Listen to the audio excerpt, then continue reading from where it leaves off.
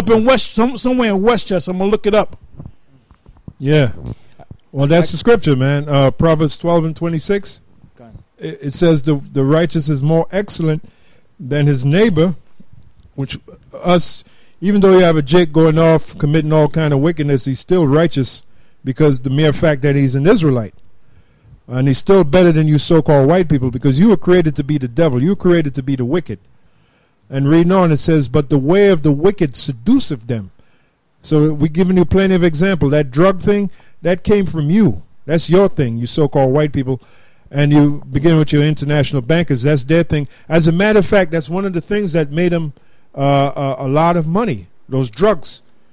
Because when you go back into history, like take, for instance, the Rothschilds, one of the main drug that made them very rich was the opium, the opium trade. All right? So that's just an example right there. You had something you wanted to say? Yeah, I got a quick precept. This is Isaiah 51:19. I'm sorry, I started at 20. Thy sons have fainted. They lie at the head of all the streets, as a wild bull in a net. They are full of the fury of the Lord, the rebuke of thy power. You know, just like Elder Ricard was just speaking about, you know, them trains filled with guns. And they got there, and that's how Jake is. They're like destitute, languishing on these corners, hanging out. That's all you do. You got a guy that's 50 years old, 60 years old, and he's still hanging out on the corner.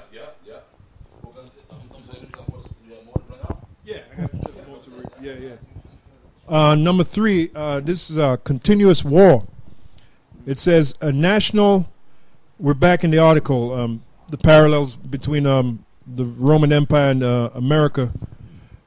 Continuous war, a national state of security arises, distracting attention from domestic challenges with foreign wars.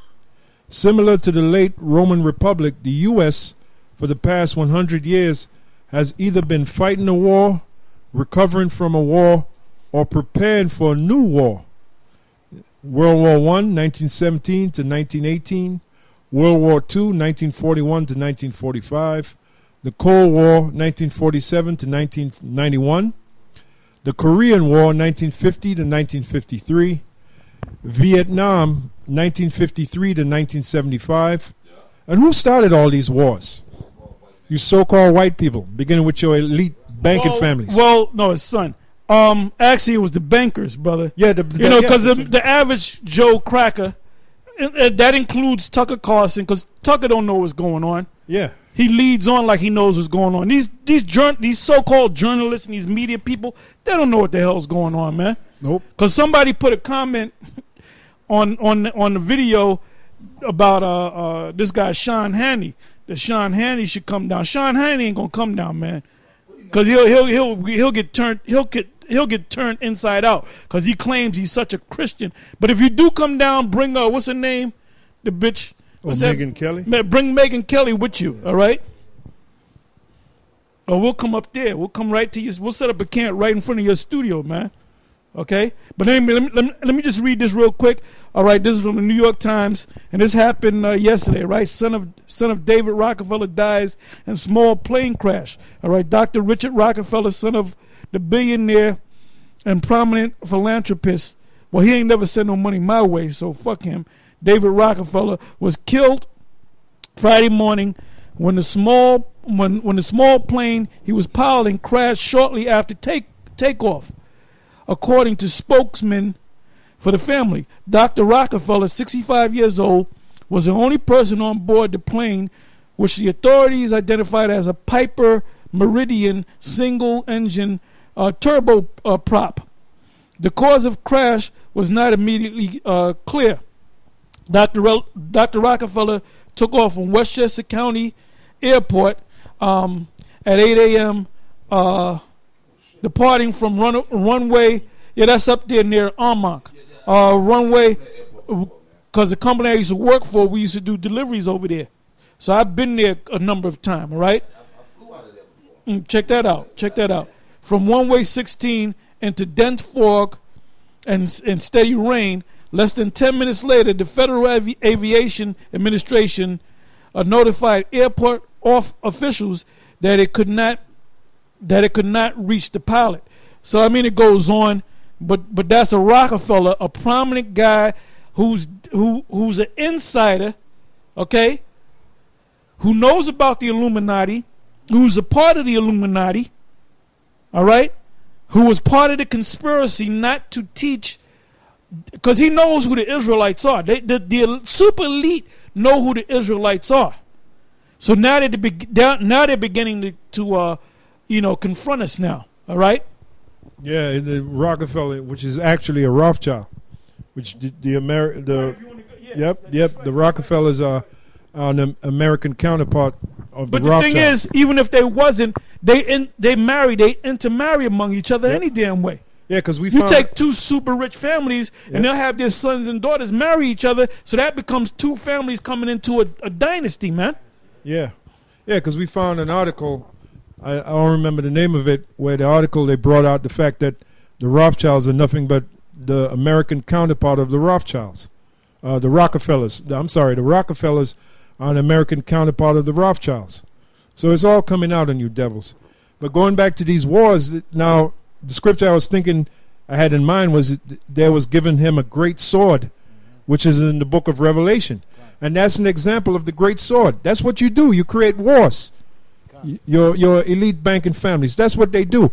Wasn't it Maya Angelou Bauer who said you always want to buy when blood is running in the streets? So what mind frame did he have when he made that statement?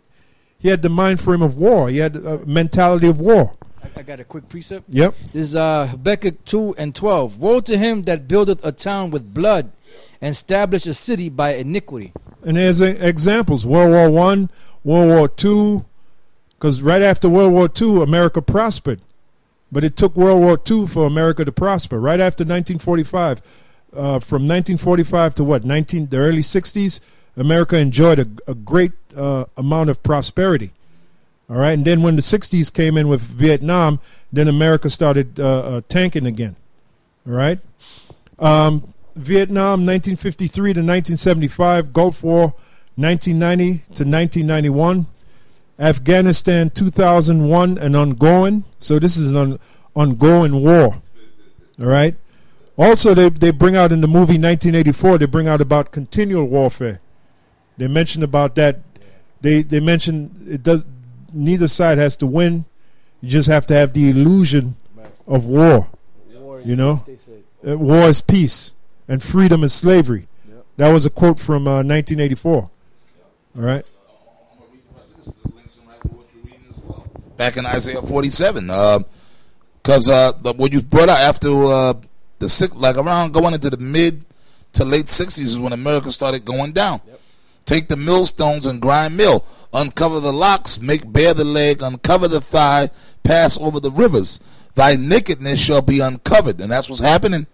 Basically, really, around the time of the 60s, the late 60s, that's when America started being revealed because, like Elder Gabar read that thing, after World War II, America had that prosperity, and that's true. 1945, which that's when World War II ended, but they started World War II to bring the country out of the Depression during the 30s, because America was in a Great Depression, which the bankers generated that, so that the government could get involved in everything, man, so that the government could take control. So pretty much, tighten its grip on the people. So pretty much that was martial law back then. That's how they came with all the New Deal, FDR's New Deal. That's when they came with all the government.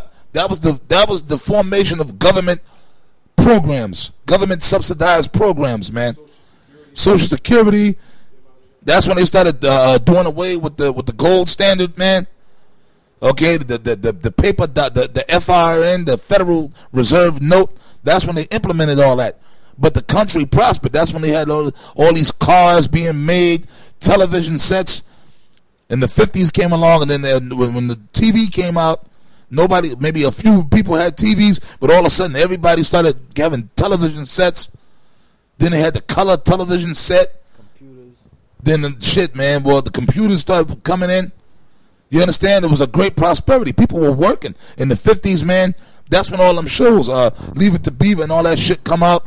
That's when the white people living good, where The parents stayed together. You know, there was no such thing. It was rare that you heard of a divorce. Yeah. Hey, what changed that whole thing, man, was the Vietnam War. Yeah. The Vietnam War was also a banker's war, but what it did was it opened trade for the drugs to come up here in the community, man. Yeah. It was unheard of to hear of a person doing cocaine or heroin Yeah. in America prior to the Vietnam conflict. Cut. You know, let me read this real quick. This is lecture 26, Fall of the Roman Republic, 133 to 127 BC. It says,